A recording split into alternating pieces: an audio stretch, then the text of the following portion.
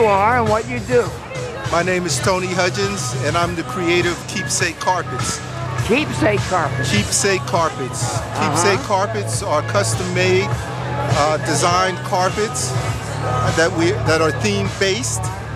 We do cancer theme, the LGBT theme, sororities, fraternities, and they're all custom-made.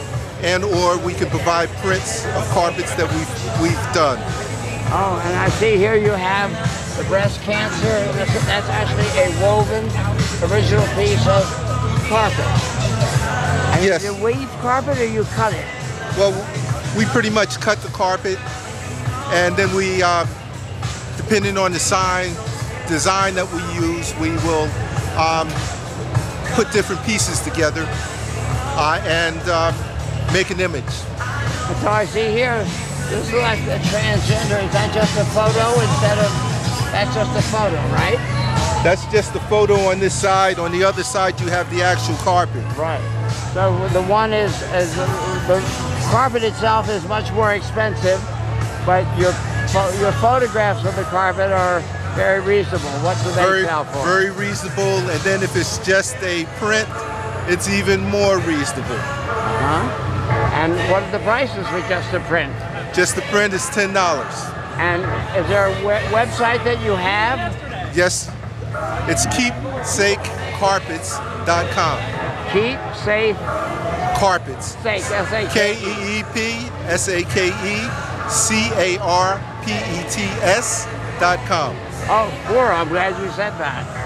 Well, good luck. I think it's wonderful that you combine, breast cancer, with gay themes, transgender themes.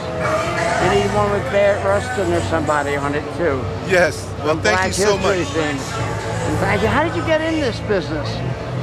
I started many years ago with my children. I was separated from my wife, and I created carpets for my children who were maybe 8 or 9 years old, put their names in a carpet and saw how they just kept it and understood that there was an intrinsic value to personalize a carpet. And so you can have your name. I could have my name put into a carpet. Yes, you could. Because I created my own spelling, Randolfe. Okay. So it's by size and number of letters, or?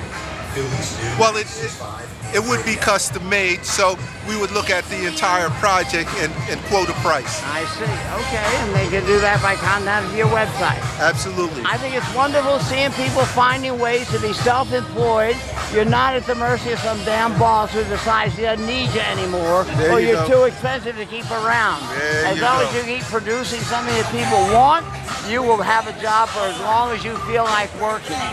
And I became self-employed. I believe in freedom through self-employment. Yes, and the other thing that's very important about self-employment, I get to use everything God gave me in order to make it successful. I'm not told, oh, you can only do this much. This is stay in your lane. This is all you can do. I can do whatever I can conceive of and accomplish. Have you reached the point where you have employees? I had a number of employees. I've scaled back. I did too. I found people always think the boss lays around, the employees do all the work, the boss collects all the money. The fact is the boss is the one who works hours overtime unpaid to correct the mistakes the employees made. That's right. And it's the boss's monies that's at risk. That's right. That's right. So, but being your own boss, that's the only 1 in 10 Americans achieve that. And I was one of the lucky ones, and you are too. Welcome to the club. Well, thank you. I really... I retired comfortably.